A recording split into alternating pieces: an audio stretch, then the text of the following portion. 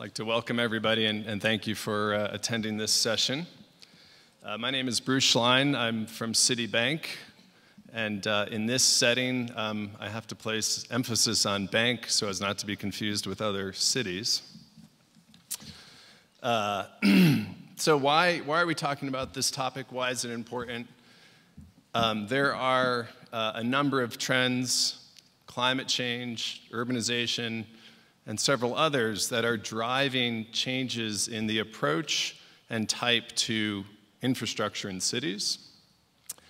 And that approach and those types have a direct bearing on the finance. And that is presenting some challenges, but also opportunities to innovate. And those opportunities are being presented to cities and also to the financial institutions that they work with. These approaches are systematic, and finance is just one piece of the equation. And finance is informed by those systematic changes, but also informs them. So we're going to hear from a number of representatives from C40 cities today that are going to share with us examples that illustrate some of these new approaches and types. I also want to point out that the recent report from C40 and some of their findings supports what we're going to talk about today.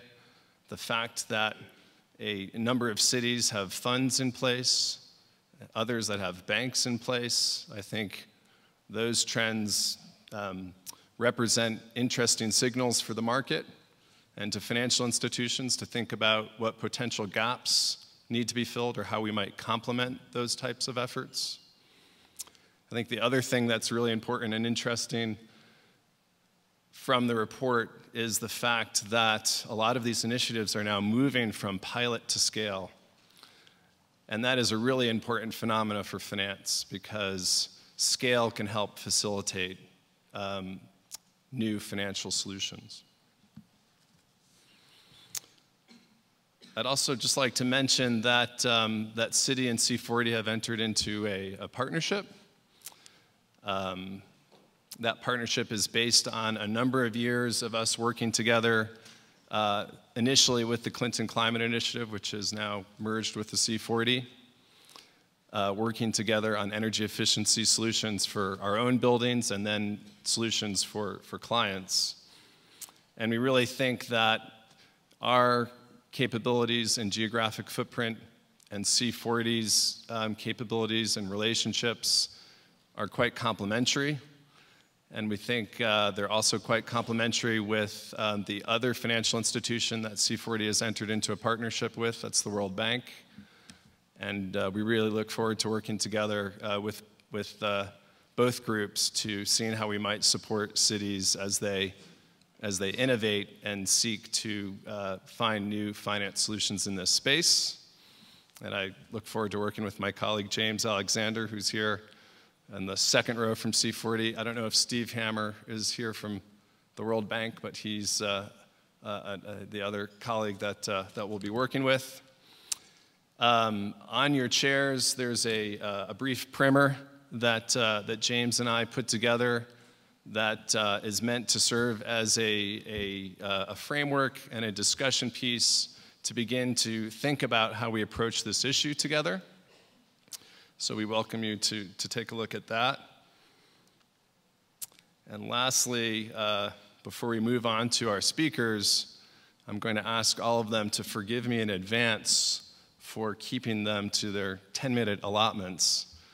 I'm sure a lot of you have questions and ideas of your own that you want to contribute to this discussion, and we want to make sure that we keep time for that. So again, I hope you'll forgive me. I'm going to be tough on the timekeeping so that we have lots of time for good dialogue. With that, let me introduce our first speaker. He's the mayor of Basel, Mayor Guy Morin. Thank you.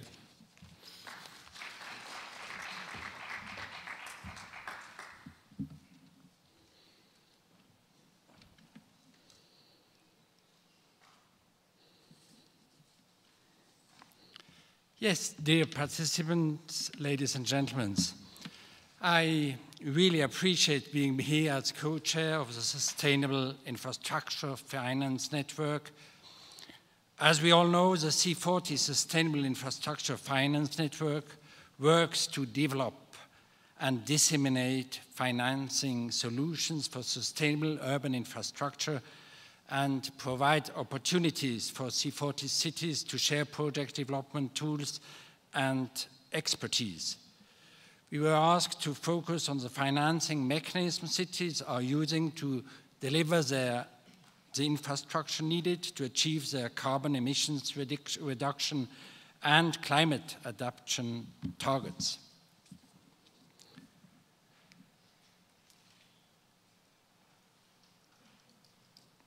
First, why are we talking about sustainable infrastructure? Why is it so important and crucial for cities to be sustainable and to operate sustainable infrastructures?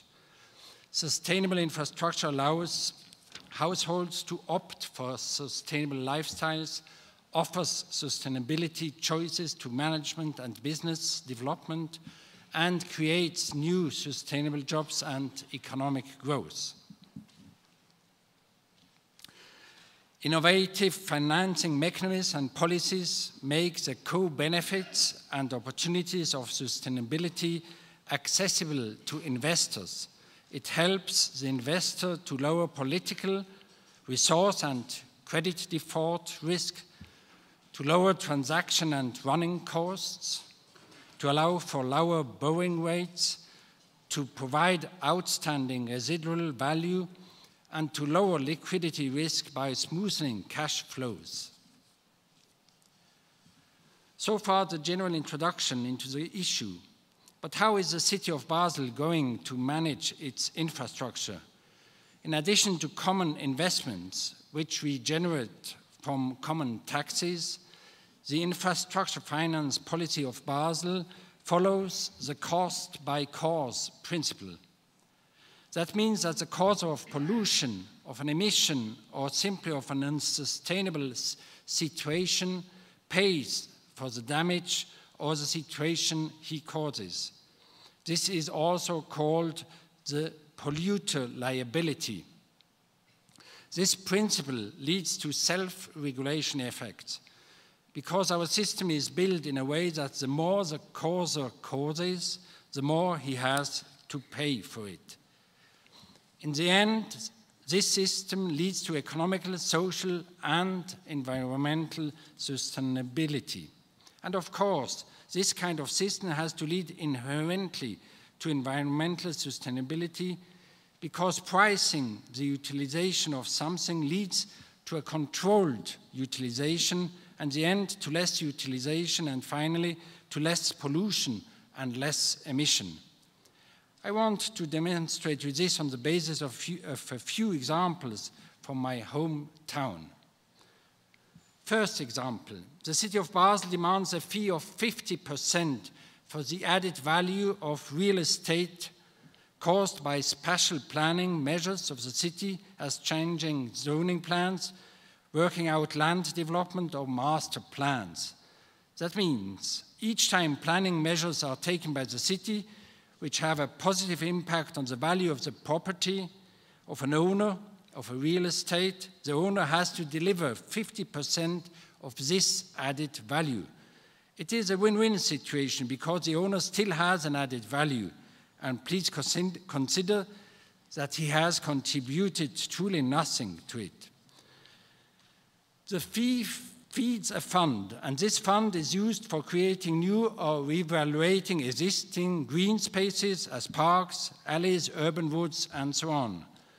This fund is strictly linked to this kind of use by law.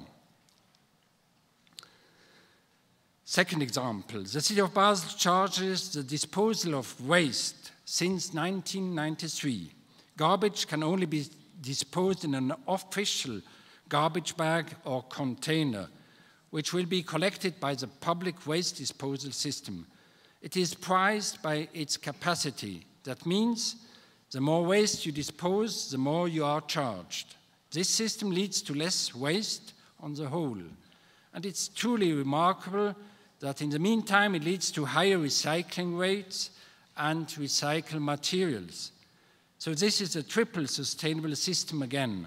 The costs of the infrastructure are covered, the amount of waste is reduced, and the people's awareness of disposal subjects and recycling possibility is raised. Third example, the city of Basel knows a steering tax on electricity consumption since 1998. Each consumer of electricity pays a few cents per kilowatt hour. This money runs into a fund. By the end of the year, each electricity consumer gets the equal amount out from the fund transferred on his bank account. That means again that the consumer using more electricity pays more than a saving consumer. If you used almost no electricity, you would make even a profit. And again, people's awareness concerning electric power consumption is sharpened.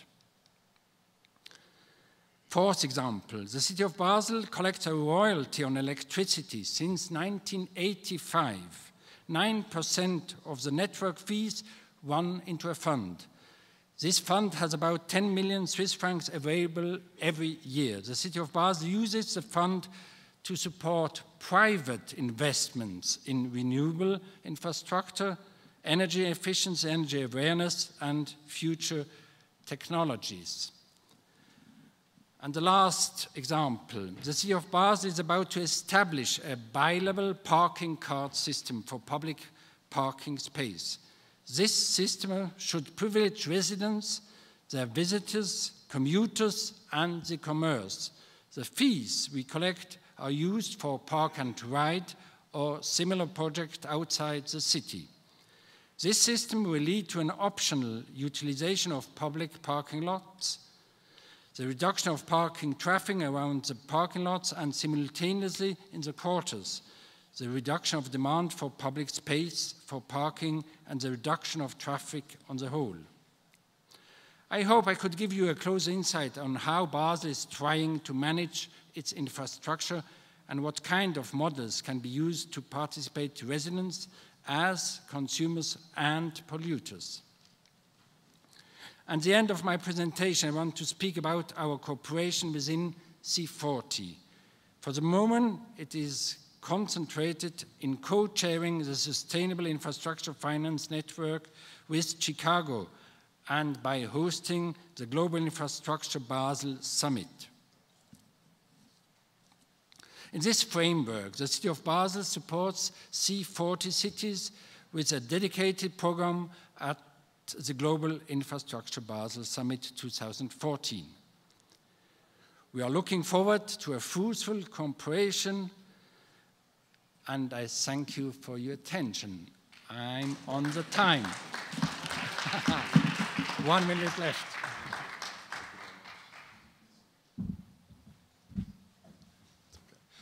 Okay, thank you very much. So our next speaker, Deputy Mayor of Warsaw, Michal Olszewski.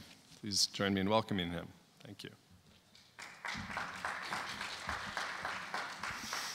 Hello, everybody. My name is Michal Olszewski. I'm Deputy Mayor of Warsaw, capital city of Poland. In my scope of duties, financing of the project is one of the most important. I'm also responsible for the strategy of the development, economic development issues, social housing, flooding, and some other issues.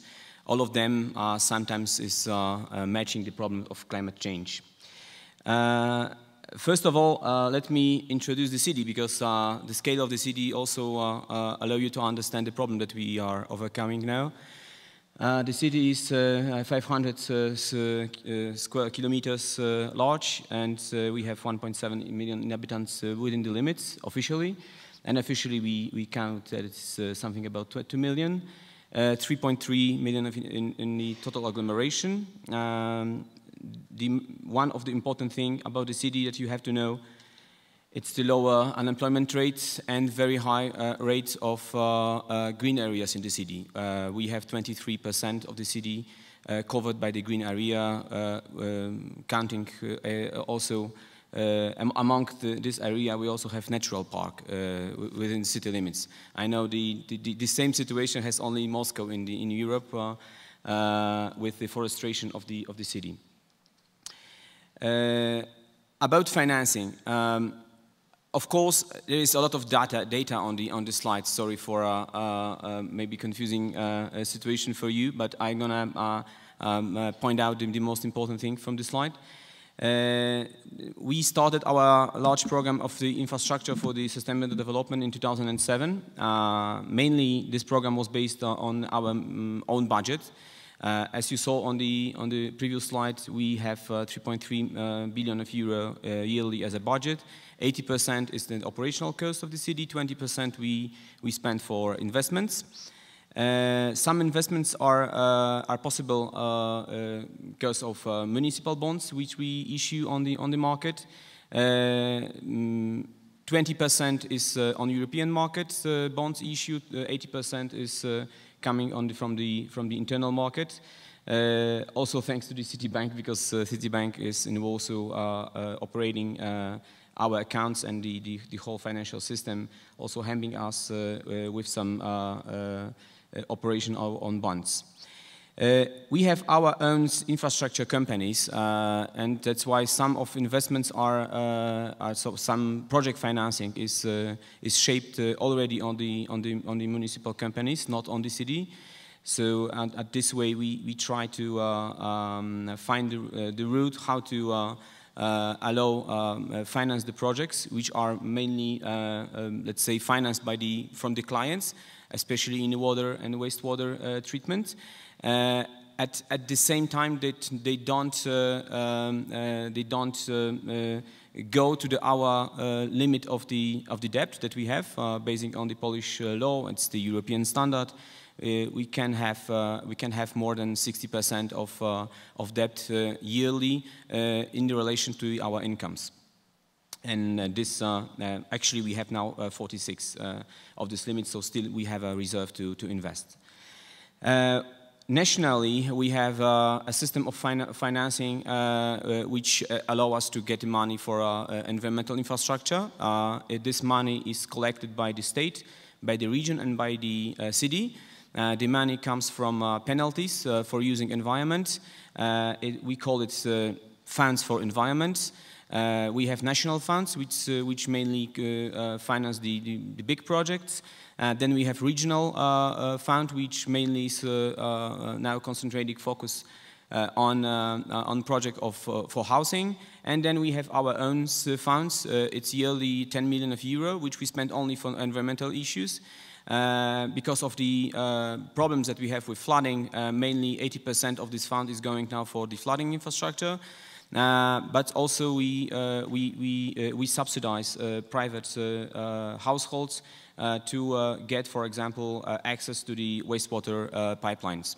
So that's one of the model of the financing which comes from the penalties. For example, if you cut a tree in the city, you have to pay the penalty for the city, and the money from the cutting the trees is going for the funds. If the tree is very precious for the city, the scale of the penalty is really very high. Of course, we're using commercial credits, but actually it's lower than 1% of the money that comes from the commercial credits for our infrastructure. The very important financing instruments which we use, it's European Investment Bank and European Bank for Reconstruction and Development, which are European facilities for money. But the most important, and it's going to be commercial for European Union, is the European Union money which we use from Cohesion Fund to construct our project. We are a member of Covenant of Mayors, and we also adopted our Sustainable Action Plan. As you can see from the slide, maybe if you find the proper information, the last point is that's our priority actually now. So is the improvement of the public transport.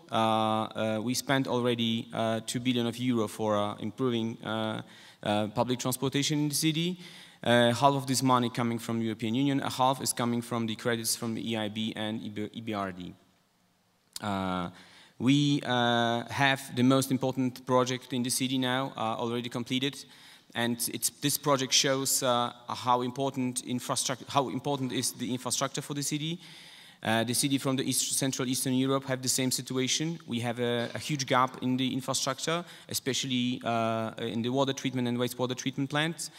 And that's why the most important goal in the last few years was to complete the infrastructure.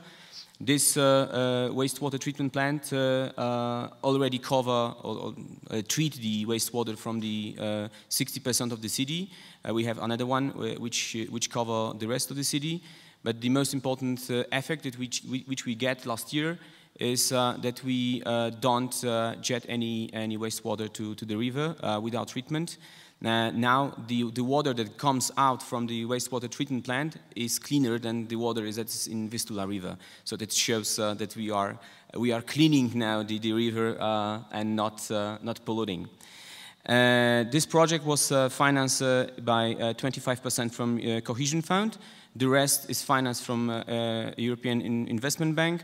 The company, that's the typical project financing. It is operating on our company, which collect which service for the people and collect the money for the services. It's the one question: what could be if we don't get the money from European Union? It's the very obvious answer. The money that the client's gonna pay gonna be higher or gonna be raised up. We have a very clean rule in the European Union. We cannot subsidize any environmental infrastructure because of the polluters pay principle, and that's why just to keep the prices of the wastewater and water at the, let's say, good level, affordable, we finance it from the public finances as well here and from the European Union. But the share is 25% because of the financial gap, which is the rest is covered by the incomes and the credits. The next thing it's the financing of the infrastructure. As I told you, it's the biggest let's say investment of the city now is in the public transportation. We already spent €2 billion for improving the public transportation, mainly for reconstructing underground and exchanging rolling stock of the trams. Actually, as a city, we have 4 companies which operating for the city. The one solution which we use, which is very good to show internationally, it's that we are signing multi-annual contracts with our companies, and based on these contracts, the companies can take money from the market just to renew rolling stock, and they paid off the credits from our contracts. We have some pilot projects, especially on smart metering. This project is mainly based on international cooperation. Usually we enter into the consortium, and within this consortium we try to look for the solutions which we can use for normal households in the city. And by using smart metering as a pilot project, we foster the people to enter to these innovative instruments. E-clusters, it shows also on the triple helix cooperation, which we started especially on the electro vehicles. The current projects, probably it's very important and very interesting to say, but the time is running up, so I have to finish. Thank you for your attention. Thank you very much. Okay, our next speaker is the head of Department for Natural Resources and Environmental Protection in Moscow, Mr. Anton Kulbachevskiy. Please come on up. Thank you.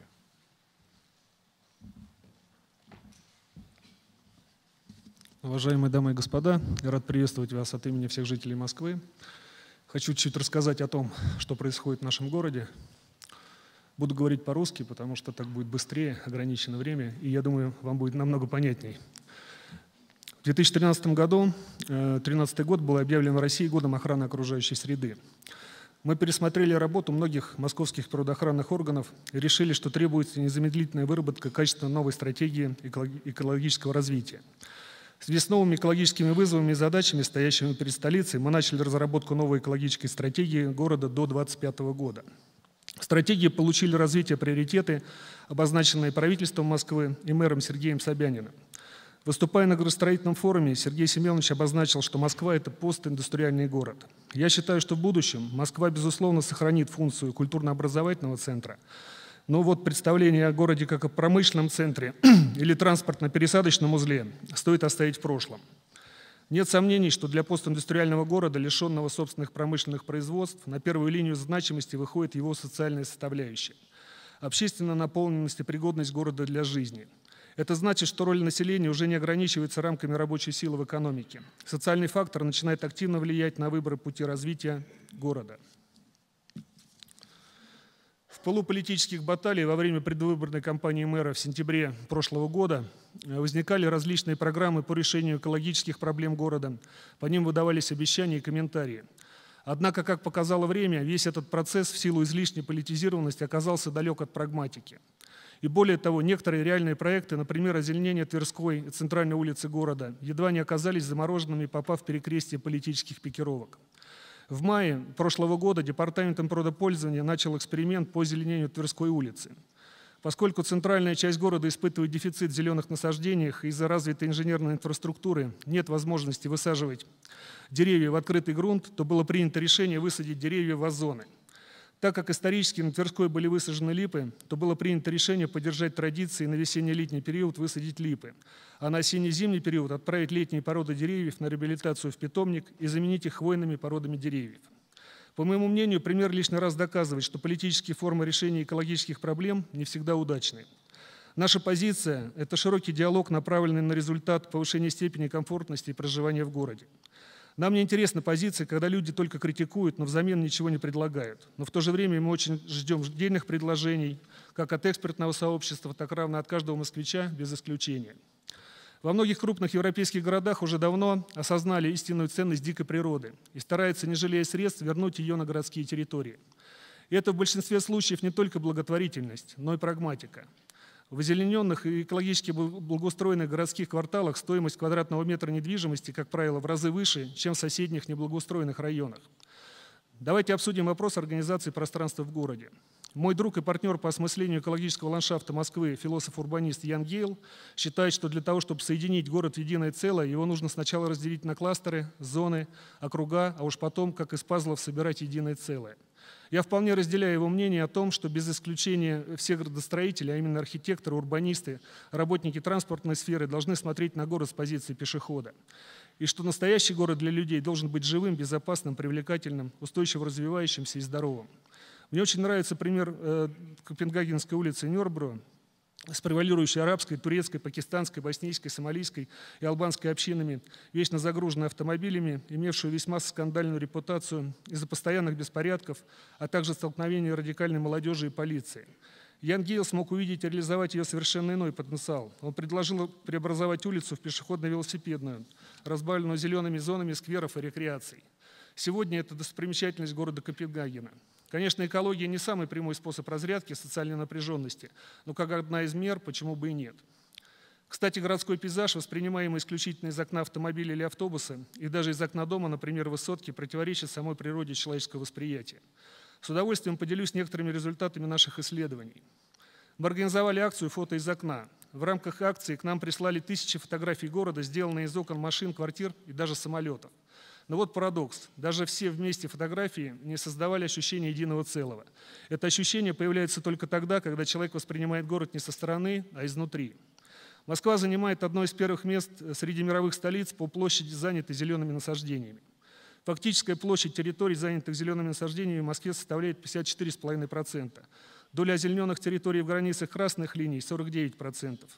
В последние годы в Москве ведется активное строительство. Развивается улично-дорожная сеть, вводятся новые современные транспортные развязки, реконструируются старые промышленные зоны, строится комфортабельное жилье. В условиях роста объема строительства обеспечивается сохранение балансовых показателей озелененных территорий. Ежегодно в рамках программных мероприятий по компенсационному озеленению, организации досуга населения на особо охраняемых природных территориях в прошлом году посажено более 48 тысяч деревьев и 126 тысяч кустарников. Для повышения комфорта проживания в городе-миллионнике в августе прошлого года мэром Москвы было принято решение об упрощении процедуры посадки деревьев на придомовых территориях. Ранее от жителей поступало много просьб высадить деревья именно во дворах, но процедура была сложной, требовалось утвердить проект под каждое дерево, прежде чем его высадить.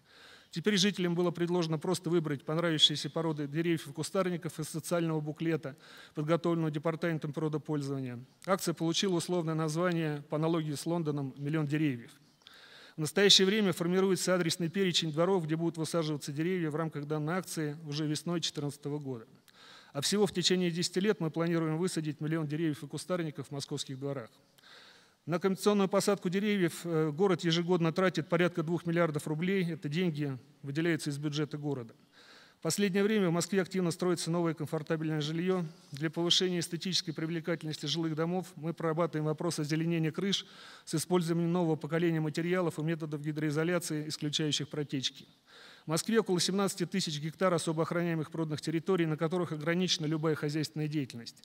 На этих территориях для жителей мы создаем специальные места для организованного отдыха, организуем велосипедные дорожки, площадки для занятий спортом, катки, лыжные трассы, площадки для игры в футбол, места для купания. Наружное освещение общественных зеленых пространств проводится с применением светодиодных светильников. В прошлом году на северо-востоке Москвы на одной из особо охраняемых природных территорий департаментом была запущена электростанция на солнечных батареях. Практически на всех природных территориях оборудованы модули на солнечных батареях, обеспечивающие свободный доступ к Wi-Fi. Использование альтернативных источников энергии важно как для регулирования энергозатрат, так и для снижения негативной нагрузки на естественную природную среду. Динамично развивающегося города очень важно удержать баланс между интересами бизнес-сообщества и населения с обеспечением экологической безопасности и устойчивости инфраструктуры. Создать комфортные условия для проживания и функционирования различных отраслей экономики города невозможно без обеспечения его чистой питьевой водой. В Москве для подготовки питьевой воды, а также для обезвреживания сточных вод, образующихся на территории города и прилегающих городов Московской области, создано специализированное производственное объединение «Мосводоканал». Объем водоподготовки составляет около 3,5 миллиона кубометров, объем водоотведения – 4 миллиона кубометров в сутки. Для обеспечения необходимой санитарно-экологической безопасности в Мосводоканале существуют большие многоступенчатые очистные сооружения.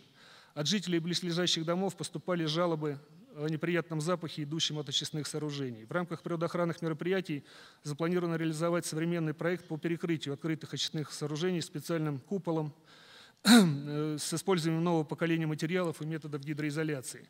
Мосводоканал на реализацию данного проекта запланировал около 5 миллиардов рублей, что соответствует эквиваленту около миллиарда евро. Это серьезный шаг, но не единственный. Для уменьшения антропогенной нагрузки на окружающую среду и повышения экологической безопасности мы закрыли цементный элеватор, реконструировали очистные сооружения Московского нефтеперерабатывающего завода. Также правительству Москвы провозглашены приоритеты «Здоровый город», «Комфортный город». Также приоритетами названо активное внедрение зеленых технологий, создание условий для здорового образа жизни, формирование экологического мировоззрения. Ключевой тезис – вернуть город человеку. В целом города все больше сейчас конкурируют по качеству жизни и по притягательности. В самые привлекательные города приходят посетители, туристы. Если город пригоден для жизни, привлекателен, его выбирают вне зависимости от границы принадлежности. Анализ мирового опыта позволяет выделить 6 модулей устойчивости в мегаполисе. Это городской транспорт, бытовые отходы, водопотребление, энергосбережение, озеленение, жилище. Иными словами, реализация устойчивости на дому в каждом городском доме и в каждой квартире. Мы проводим и планируем работу по повышению экологической устойчивости городской инфраструктуры на бюджетной основе в рамках частного государственного партнерства и чисто инвестиционных вложений. На проведение различных природоохранных мероприятий в Москве ежегодно выделяется около 20 миллиардов рублей бюджетных средств и порядка 40 миллионов внебюджетного финансирования. У нас много задумок, большой природный и человеческий потенциал. Мы полностью открыты для плодотворного сотрудничества и готовы реализовывать инновационные проекты, обеспечивающие экологически безопасное и устойчивое развитие многомиллионного города. Thank you very much. Благодарю за внимание.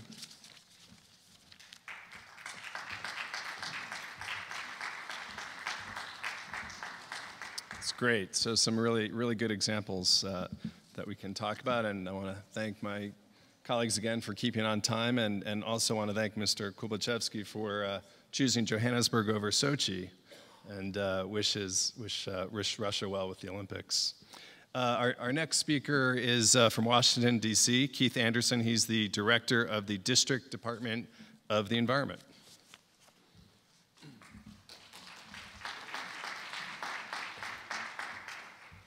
Good morning, everyone. And before I get started, I just wanted to take this opportunity let me just say it's an honor to be here. And I wanted to take this opportunity to thank the City of Johannesburg and the C40 staff to put together such a wonderful event. This is important work that we're doing here, ladies and gentlemen, and you should be proud of everything that you do for your cities and your country on environmental protection.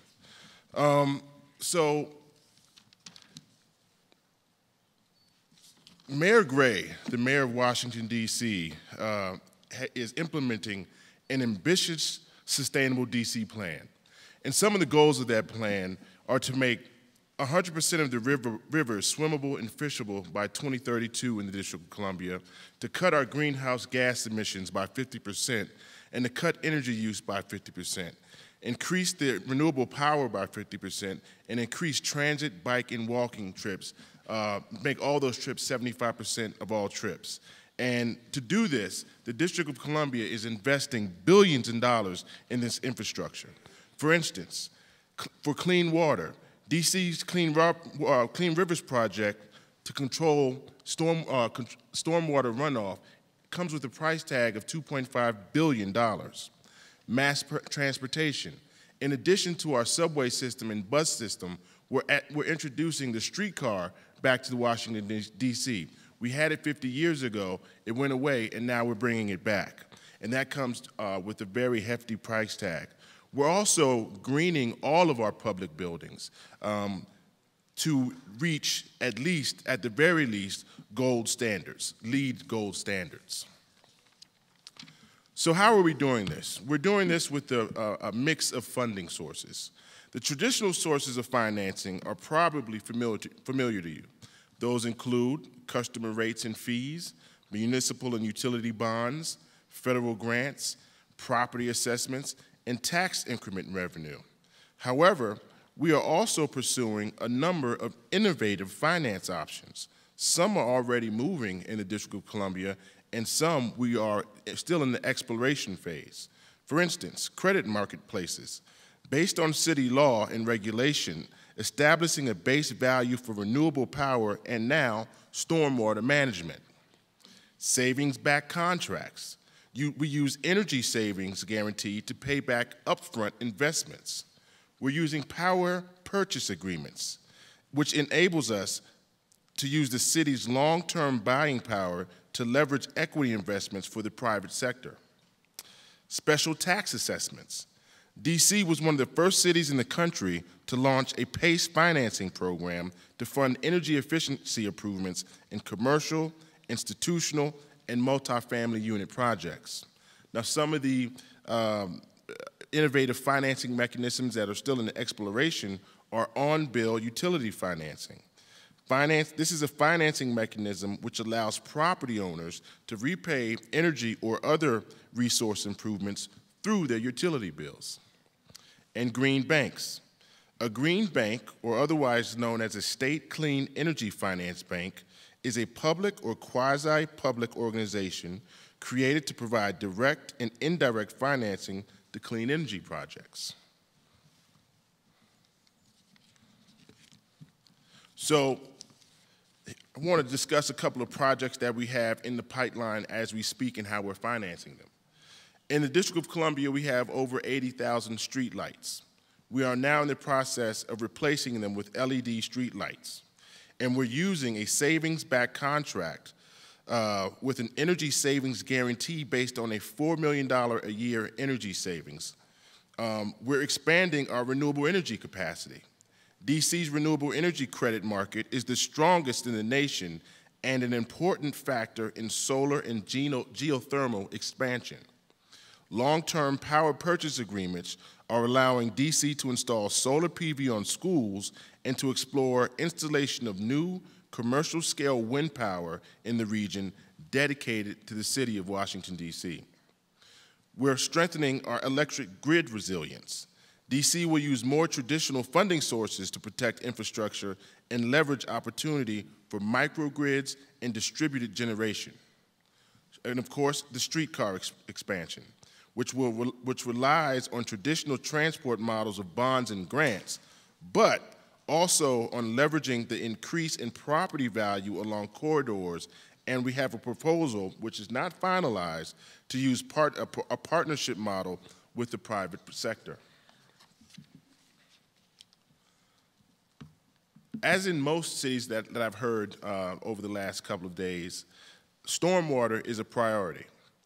For Washington, stormwater is a long-standing priority, particularly around the Anacostia River, that has been for so long a divider of the east and west sections of Washington, D.C. It has historically divided the haves and have-nots. And in one of the efforts that we're using to control the stormwater runoff in the Anacostia, it comes with the $2.5 billion price tag. Unfortunately, over 3 billion gallons of raw, untreated stormwater flow into the Anacostia every year. And we're looking to solve that problem with about a $2.5 million price tag. So while we're tapping traditional sources of taxpayer funds and stormwater fees, we are also working to create a new market that values stormwater protection. Our stormwater regulations are setting a value of stormwater control, but giving the market flexibility to determine how to most efficiently allocate stormwater costs. The new marketplace is also designed to leverage greater stormwater control by spreading investment out across a larger geographical footprint. Those looking for credit to meet the new stormwater regulations will pay others who install certified stormwater control that exceed regulatory requirements. We fully expect this flexibility to reduce capital costs by 40% while increasing annualized stormwater control by 57%. Excuse me, I'm missing a slide here. Bear with me. I'm gonna just go back. While we're tapping traditional sources to pay taxpayer funds for stormwater fees, we are also working to create a new market that values stormwater protections. Our stormwater regulations are setting a value for stormwater control, but giving the market, hold on, I've already used this slide, I believe. I think you have an older version. But nevertheless, with the new stormwater regulations, we fully expect the flexibility to reduce capital costs by 40% while increasing annualized stormwater control by 57%. We get greater volume control as green infrastructure is spread out because these systems are always in place, capturing rain for all rain events, small and large. 90% of the rain in the district comes from smaller storms. So expanding the size of green infrastructure greatly increases our ability to manage stormwater. And with the expansion of green infrastructure, we are also seeing growth in green business and jobs for green roofs, low impact development, and urban forestry and other related areas. So we are very excited to share our experience with stormwater credit training and other mechanisms to learn from other C40 cities. And we have much to learn as we move forward in the future. Thank you for your time.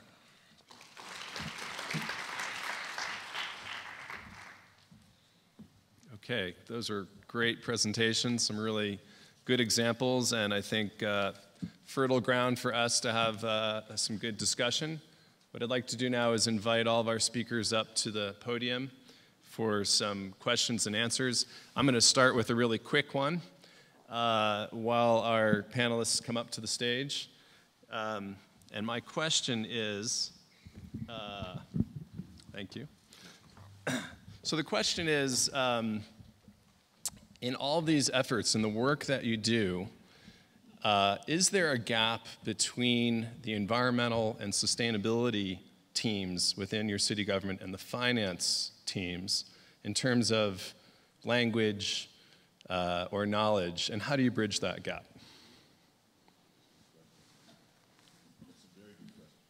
Let's see, a microphone. So we're passing the. I think you should be on. Right? Historically, there has been a gap, but as we understand the effects of climate change and how it affects our cities, I think what we're seeing is that our teams are now working together to address it. Because this is something that cities have to deal with. We have to adapt to climate change. We have to put the correct mechanisms in place to ensure that our cities are safe and that our constituents are able to thrive and live in a sustainable society. So what we're seeing now is that our financial people, our sustainable folks, and our environmental protection staff are working together, work closely together more than ever, because I think we all understand the bigger picture at hand. That's great. Anyone else want to answer? I think it's a challenge every year, but we have some funds who are fed by these taxes. So these funds are allocated for investments for park and ride, or for subsidize some investments for refurbish housing, etc. But to get investments and funds from the yearly budget, it's a fight every year. So actually, in our case, the main problem is not with the people and understanding of the problem of the city.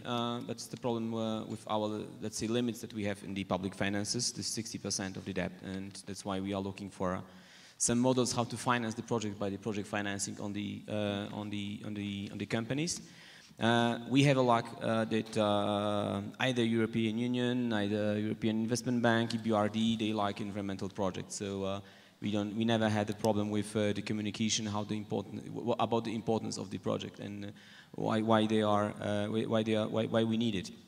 Sometimes we have a problem, and that's the case. We have the problem more with convincing people who are responsible for the financing that the environment or the climate change issues are not they are not concentrating on focus only on rainwater, wastewater, water, energy efficiency, etc. There are a lot of solutions that we can use, such as smart metering, for example, or biking systems, which are also very, very needed, and also very needed for the climate change. And officially, they couldn't be financed from this, let's say, sources that are available from the governmental level or international one. У нас последние 3 года уже в Москве серьезно развиваются уже инвестиции непосредственно в зеленые проекты. До этого, конечно, уровень инвестиций практически отсутствовал, потому что, во-первых, не было гарантий, не было заинтересованности правительства города в реализации зеленых проектов. Поэтому сейчас мы только, я считаю, в самом начале пути. Как раз нам очень ценен международный опыт других городов, которые мы активно изучаем. Но количество инвестиций непосредственно в зеленые проекты за последние 3 года увеличилось в 20 раз. То есть сейчас уже около 5 миллиардов евро в эквиваленте деньги, которые поступают непосредственно на реализацию тех или иных зеленых проектов. Мы, конечно, понимаем, что потенциал Москвы он еще более и выше, то есть надо деньги вкладывать, но проблема существует, потому что, допустим, в транспортную инфраструктуру нам удалось привлечь инвестиции, а вот в инфраструктуру, скажем так, социально ответственную, это энергетика, это энергосбережение, это жилищно-коммунальное хозяйство. Там, конечно, пока еще инвесторы идут неохотно, и мы сейчас определяем правила игры. Эти правила игры еще не определены. Мы не можем полностью, скажем так, те же объекты, допустим, которые за водоподготовку отвечают или за тепло, потому что это серьезная социальная ответственность, отдать в руки частного бизнеса. Поэтому, конечно, частное государственное партнерство – это, наверное, основная форма, как мы с инвесторами пытаемся взаимодействовать. Но в связи с тем, что, конечно, проекты, они медленно окупаются в течение большого количества лет, у нас пока еще русские инвесторы предпочитают более быстрые проекты вкладываться. Это строительство жилья, это вложение денег в московскую недвижимость. Это на самом деле на данном этапе выгодно. А вот инфраструктуру, к сожалению, они вешают на плечи бюджета и города. Вот это, наверное, основная проблема, которую мы пытаемся решить. Great, thank you. Why don't we turn to the audience? It looks like there are a few hands up. Thank you. And if you could just state your name and also who you're affiliated with, that would be great. Thank you. This is Luis Gutierrez. I am the General Secretary of the Latin American Association of CBRT, Integrated System and BRTs. It is a question that is coming from the developing countries. You know, you have show some samples about project finance schemes, like our colleague from Warsaw introduced. Mainly, the business in these cases is project finance. So I will raise a similar question about in what way do you deal with the private banks? What is your connection? What is your language to attract the private bank? Because social responsibility is not the only one call. We have to be able to create the package, you know, the formula, the scheme to attract the private, because private finance is a cash flow management, and cash flow management is risk management, and risk management is a very hard business, you know. So what is your position about how to deal with the private bank? Because in the case of the developing country, it's very hard to have, you know, the private one together for the hard business, because the private banks go to the massive transportation, for example, metros. You have the private bank there, but when you need to deal with integrated system, more complicated, soft, with a need of organizational restructuring, you know, of the whole transportation system, you have not the bank with you, because it's very hard to have the private bank with you. That is a question for you. What is the way that you deal with the private bank to have them with you working in the hard part of the business? Thank you. Welcome, Citibank here. Thank you. Anybody want to? Actually, I can begin with one remark about the private banks. As I said in my presentation, as I marked, we are not using actually private banks to finance infrastructure, but the private banks are very important just to deliver some services which are really important in case of issuing bonds, for example, on the international markets. And then we are using private banks. But to be honest, you raised a really important problem about the safety of the transaction. The main challenge that we had in 2007 was that all of our companies were not very good, trustable partner for the transaction, because they based on yearly contracts, for example. Let's concentrate on transportation. We decided to sign with them the contracts for 30 years, and they get in 1 year a very huge leverage to get finance from the market.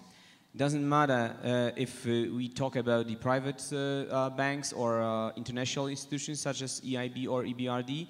It doesn't matter, because the only difference that we have between these two instruments is the cost of the financing. So it's the profit that get banks for the loans. But what we did just to take the money from the market, it was to assure for our companies that they're gonna have money from the city for 30 years, for 20 years, for the service that they made for the city, such as buses, trams, trains also, and subway. Мы активно привлекаем деньги частных банков в Москве. Прежде всего, наверное, это все-таки строительство платных автомагистралей, которые из области приводят в город. Сейчас вот мы реализуем 2 проекта как раз за счет частных инвестиций. Это 2 дублера Кутузовского проспекта, северный и южный. Это в дальнейшем будут такие серьезные востребованные трассы, очень большой трафик по ним будет. И, в принципе, инвестору это будет выгодно. Здесь форма сотрудничества инвестору непосредственно передается то имущество, которое он профинансировал, и определенное количество лет он его эксплуатирует и получает, скажем так, возвращает свои инвестиции и получает свою прибыль. После чего он передает все это дело на баланс города. Ну, проект окупаемость рассчитана где-то на 30 лет. Если взять систему метрополитена, мы тоже привлекаем частные инвестиции. Сейчас у нас активно в Москве идет строительство метрополитена. У нас такие амбициозные планы построить за 10 лет столько, сколько было построено за все советские годы. То есть это где-то более 100 километров метрополитена мы должны вести в строй. Поэтому, конечно, не хватает не только бюджетных денег, в том числе, конечно, частные инвестиции очень важны. Но здесь мы не можем, мы четко понимаем, что, допустим, взять инвестору отдать одну линию или там один переход или перегон между двумя станциями, которые он профинансировал, практически невозможно, поэтому здесь уже выступают гарантии той фирмы, на балансе которой находится вся инфраструктура метрополитена и которая ее эксплуатирует, получает прибыль, собирает сборы, поэтому есть гарантии определенные, инвестор, опять же, получает по контракту там, ежемесячно по графику эти деньги из прибыли предприятия. Да? Это вот, наверное, основное, что может быть единственная форма, потому что создавать частные линии метрополитена нецелесообразно по различным причинам, не буду их перечислять. Спасибо.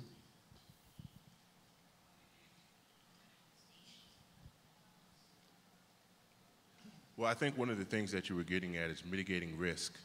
And let's just be honest with each other. Whether you're a developing country or an established country, what the banks or investors want to see is return on investment. Bottom line, am I right? And so what the challenge is in Washington, D.C., we're using private capital to, like I mentioned in my presentation, install streetlights to the tune of a $4 million savings a year, which we then go into reinvest or pay off that loan, essentially. So the deal is you have to be able to demonstrate that what you're investing in, there's savings, and that you will receive the return on investment that the banks seek. That's always the bottom line. That's right. And I think that's also the business case of our Global Infrastructure Conference in Basel, to bring together the owner of infrastructure projects, the planners, the engineers, together with the private sector, finance banks, international banks, and to make the projects reliable for the investors. So we have to measure the effects of the investments so you can mitigate the risk for the investors. That's a topic of Global Infrastructure Basel. And I'd like to, if I could, maybe just echo some of those comments. I think there are opportunities for commercial banks to partner with multilateral banks like the World Bank. And in the case of the United States and elsewhere, one of the statistics that came up in the C40 report was the proliferation of municipal banks. And I think the key there is to figure out how to leverage those public funds effectively, how to use those public funds to leverage private capital. Let's go to the next question. Back. Thank you very much. My name is Richard Calland. I'm based at the University of Cape Town, but I co-direct something called the African Climate Finance Hub, and we try and bring the supply and demand sides for international climate finance together. Particularly interested in infrastructure in cities and how cities can better position themselves on this continent, in Africa, to access new sources of international climate finance. Now, you're probably the wrong people to ask this question in a sense, because you're in the developed world, so to speak. But from a developing world perspective, is there any experience that you can bring to bear of cities collaborating together and putting together big, high-level infrastructure projects which will attract high-level, either private or public support? Because in a sense, that's what we see as part of the solution to the sorts of problems that were canvassed in the last plenary session, that cities in Africa, at least, may struggle to overcome those sorts of constraints on their own, that they may have to partner and work across boundaries with other cities, complex though that may be. I'll stop there. This argument's made out in an op-ed piece in today's Business Day, if you have access to it, which I placed yesterday. Any thoughts on that from any experience of cities in the north collaborating in order to put themselves in a stronger position to use public finance to lever private capital, or else to access international climate finance. Thank you. So I might, if it's okay. I have not had that experience, so perhaps you may know more about that. Well, I'll take a first shot and then turn to the panel. So one of the issues, I think, one of the universal issues in this space is that one of the trends is to decentralize and fragmented interventions. So take energy efficiency. Instead of a single fixed point power plant, we're looking at trying to reach the same amount of kilowatts through improving the built environment. And the challenge is aggregating and getting to scale. And one initiative that we've been involved with in the United States is a program to aggregate across jurisdictions where there are very successful local programs, either state or city run, but those programs aren't large enough to attract capital markets investors. And so we've been involved in a consortium effort to bring together a number of states' programs where we will serve as the capital markets intermediary. We will purchase loans from those programs, warehouse them, and then package them for the capital markets. So I think your point is well taken. I think one of the challenges in this space, and I think it was the mayor of Vancouver and maybe some of our colleagues here on the panel here mentioned aggregation. Aggregation, I think, is really key. And standardization, I think, is also quite important. And we'll see if anyone else wants to add to that. Actually, we have a very strange model in our country because we don't have any cooperation between mega cities, so we don't cooperate with any other Polish cities, big cities. But what we are trying to do is to merge the services within agglomeration area.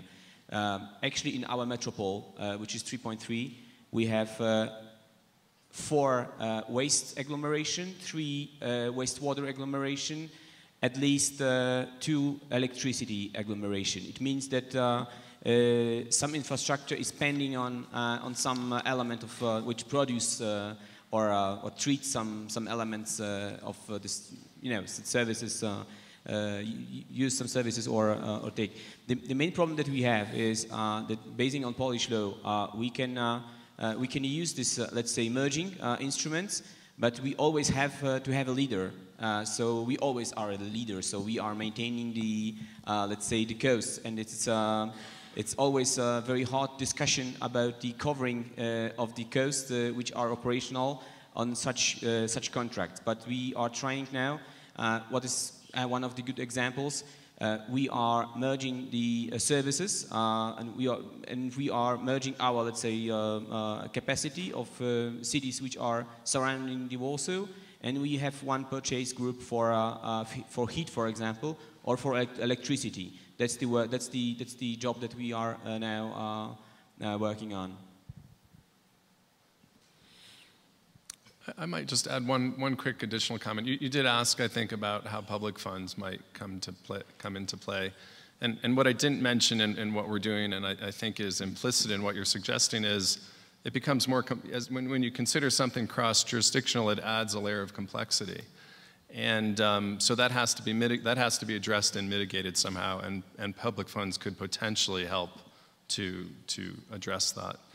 Why don't we take another question? Oh, sorry, and then we'll come to you. Yeah, thank you. Over here. Thank you. My name is Thabo Mahlachi from the city of Joburg. I would like you to unravel the whole concept of a municipal bank. How does it function? Does it function as a savings bank, specific from the municipality itself, or it's a current account type of a bank where you, over time,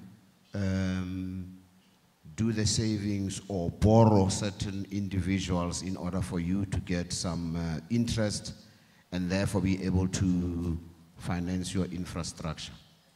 That's one aspect. The second aspect is the user pay principle on the storm water drainage system. Do you put meters per each and every household that flush the toilet, that use its yes, water system? Yeah, so when I was talking about the stormwater, I was talking more about commercial property. All right. But to answer your question specifically, every home in Washington, D.C. is individually metered by our water company. It's called DC Water, by our municipal water company. So when we talk about stormwater credits, any land or any development project in Washington, D.C. that is 5,000 square feet or more has to adhere to the district stormwater regulations. And they thereby have to retain enough stormwater in a 1.2 rain event. And so they have to be able to capture that stormwater on site. And if they cannot capture that amount of stormwater on site, then they at least have to capture half of it, 0.6.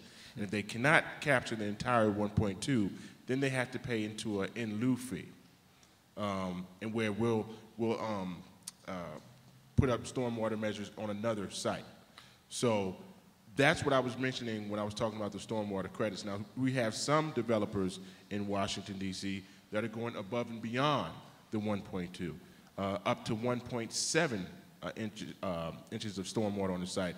And thereby, they can trade that 0.5 inches, and they could sell it to another developer who perhaps cannot reach that 1.2 limit. So that's where the trading or that market comes into play. Did you want to talk about the municipal banks? I'd be happy to do that unless... Anyone else have any? Okay, so a quick one on that. Typically, in the U.S., the municipal banks or the state banks, they're being capitalized with public funds for the purpose of trying to fill gaps that are currently not being met by commercial banks. And so they're being set up to try to leverage and encourage more private capital. Short answer. I think, oh, I'm sorry. Did someone else have a, okay. I think the gentleman over here has been patiently waiting. Thank you. I'm Timothy Fashion from the provincial government of KwaZulu-Natal, South Africa.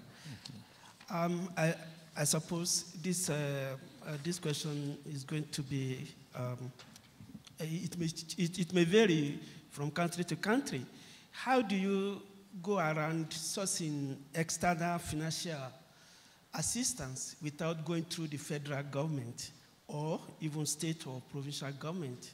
Secondly, most of the presentation really paint very good and livable future for all of us. After this post-commissioning exercise, after running the system, after the 2032 or whatever, it seems as if we are going to have free, people will not need to pay more. Is there a system whereby people will have now to be rebated? Or maybe people will now just be using most of these things freely after maintaining them? Thanks. I'm sorry, if you don't mind, could you repeat your first question again? The question is, how do you source, as a city, external funding without going through the federal government? Oh, well, let me be clear. We do go to the federal government, and we do receive, in Washington, D.C., we do receive funding from the federal government, but we have to go beyond that. And this is why we have developed systems as our stormwater credit trading system in our sustainable D.C. plan, because if we relied on the funding from the federal government alone, we would never be able to achieve some of the measures in our sustainable D.C. plan. So we had to find innovative ways to finance some of the projects to combat climate change. It was just an absolute must. We're very thankful for the dollars we get from the federal government, but we realized that if we really want to reach our goals, that we had to be innovative and creative and take it a step further. And James, I don't know if there's anybody here from the World Bank, but I know, do we have a colleague here? So I don't want to, I'll do my best to speak for them, and maybe James, you can as well. I do know that I think this relates directly to your question, which is the World Bank typically engages at the national level. But I think they are now trying to put in place a facility or an ability to engage directly with cities. And if there are others that want to... Я тоже расскажу, как в Москве проходит у нас взаимодействие муниципальных и федеральных органов исполнительной власти, которые находятся тоже в Москве, имеют свое имущество. И вот федеральное имущество, которое находится непосредственно на территории города, оно финансируется как раз за счет федерального бюджета. Также федералы судебную систему финансируют, органы полиции, потому что у нас муниципальный уровень не может финансировать силовые структуры, судебную систему. То есть это все находится в ведении федералов. А все остальные проекты финансируются за счет бюджета, который довольно-таки велик в нашем городе. Поэтому у нас как таковых вот проблем с бюджетом, конечно, дефицитный, но не настолько. И мы в любом случае привлекаем инвестиции частных банков, в основном под гарантией правительства Москвы, либо заключаем долгосрочные контракты от 15 до 20 лет. Как вот сейчас, например, у нас на вывоз мусора мы заключили по округам, разбили город там, на 10 округов и заключили на 20 лет контракты непосредственно с одними операторами. Как раз это частное финансирование. Таким образом, город прогарантировал на 20 лет те деньги, которые заложены в тариф, которые получается население. И, в принципе, под этот контракт уже любая фирма может кредитоваться в любом банке. Это считается гарантией финансов. Yeah, I have only two sentences. We have always the problem when we are started to think about some project on the environmental infrastructure. We have to obey this principle, polluters pay. So we always have to think that the users have to pay for the infrastructure. But the problem is exactly with the prices of the services. We have a rule.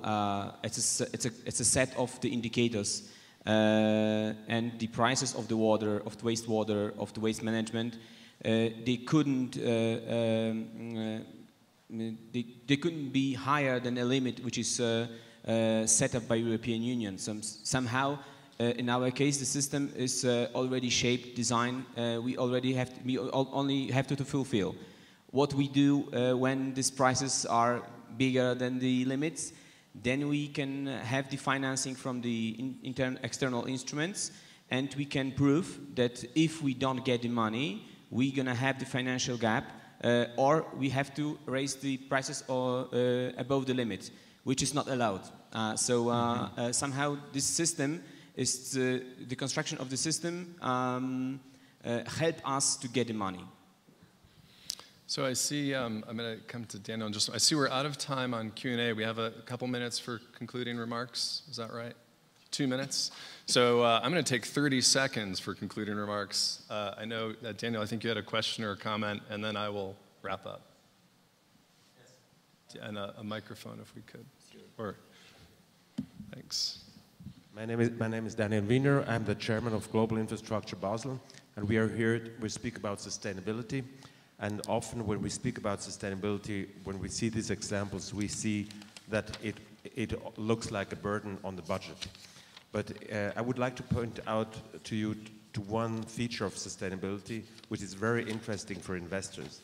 And that's the potential of sustainability to de-risk investments. Because sustainable projects have the ability to be much deeper rooted, more deeply rooted in society and create a lot of added value, and to also potentially serve for lower borrowing rates because they have a better risk-return profile than non-sustainable solutions. I think to end this discussion, it's important to see the positive sides and also the de-risking power of sustainability, and we have to be proud of what we're doing. And Global Infrastructure Basel is currently working on a green credit rating system, which will bring the added value of sustainability to the investor, but also to the project owner by lowering borrowing rates, it has been mentioned before, specifically for sustainable projects. And you will hear more about it since the Global Infrastructure Basel is a partner of the C40. We will turn around these informations. Just briefly that. Thank you very much. So please join me first in Again, thanking the City of Johannesburg, thanking C40 for this platform for sharing, and thanking our speakers for excellent examples and all of you for excellent dialogue. Thank you.